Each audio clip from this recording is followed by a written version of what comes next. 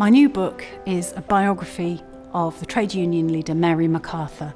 It's called Righting the Wrong, and it's the story of an extraordinary leader.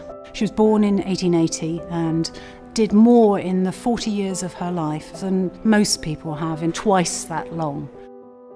She lived her life at breakneck speed, a trade union leader who formed an all-female trade union, the National Federation of Women Workers, to support women who worked in some of the worst paid jobs in the country.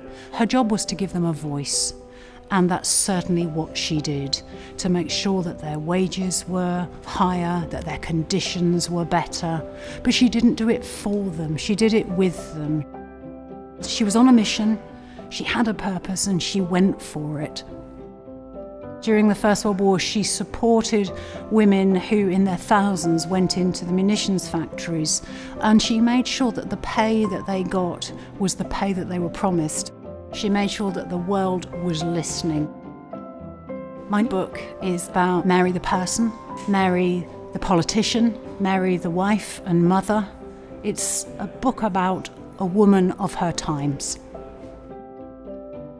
Today's been absolutely amazing. I've spent the whole day in Cradley Heath, where Mary Macarthur was well known because she led the chainmakers' strike in 1910, where she led the women in a 10-week strike for a minimum wage, which they won 109 years ago today, so it's a really good day to be here.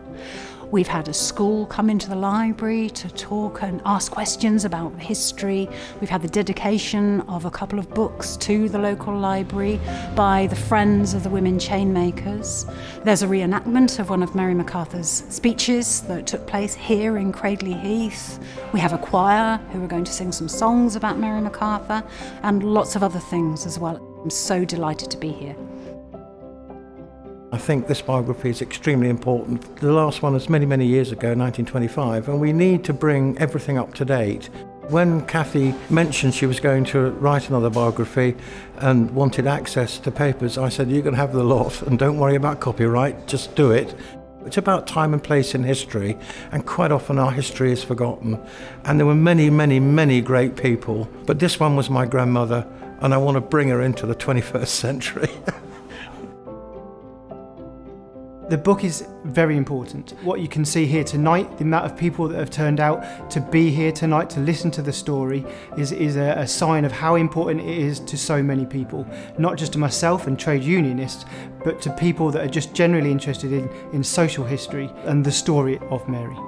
I think the new book by Cathy is really exciting. It's a really important contribution to the trade union movement and to the history of women workers. She stood up and she fought, and we need that character of Mary Macarthur in our trade union leadership now more than ever.